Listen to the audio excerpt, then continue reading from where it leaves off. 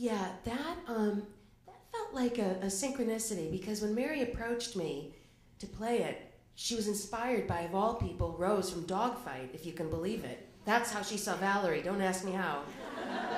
But what was interesting was, I was like, she said, Valerie Solanas. I said, oh my God, yeah. I said, the Scum Manifesto, I found that in City Light Bookstore. Oh my God, maybe when I was doing the Dogfight. That's even weird, I didn't realize that. But, you know, I remember passing it in the bookstore, and I just, her face, that was the cover, was Valerie's face, and it just caught my eye. Her look was so arresting. And I bought it, and it's not like everybody has that book, you know what I mean? Especially back then, and I was like, yeah, that Valerie Solanas Scum Manifesto. And so then from there we started, and she had like 7 years of research, boxes of research. Valerie's only mentioned 2 books, Daring to be Bad and Female Perversity. And so it really felt like it felt like a mystery, an investigation, an exploration, a creation. And maybe 2 months preparation. And so for me, it was one of the more fulfilling creative processes I'd had, because of the preparation and because of the relationship with Mary.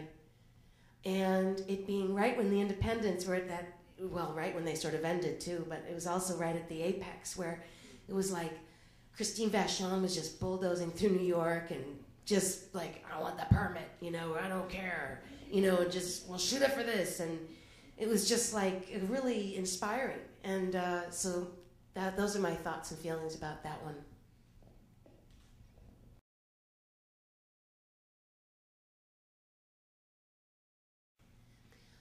I've had a lot of really great experiences because, and I will name a few, but because I think early on I got that so much can happen in movies that is out of my control, that just so much is out of my control, that if I can have a good relationship with the director, then like I've won in a way, no matter what. If the movie never comes out, if some of the aspects aren't great, if I don't get to where I'd like to acting-wise, whatever, at least I've had a good experience with the director. I got that early on, so as a result, I've had a lot of really good experiences.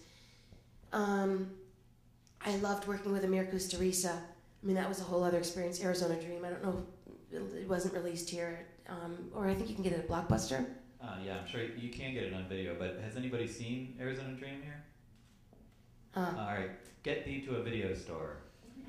It's the guy who did Time of the Gypsies and When Father Was Away on Business, from former Yugoslavia, and really, really magnificent director.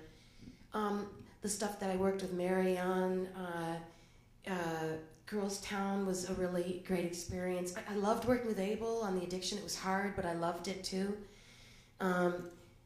Because the director's been the most important thing, I've ended up having great experiences. Even if the part wasn't great or whatever, at least I've had an education or had a great experience with the crew, and, you know, so those are a few.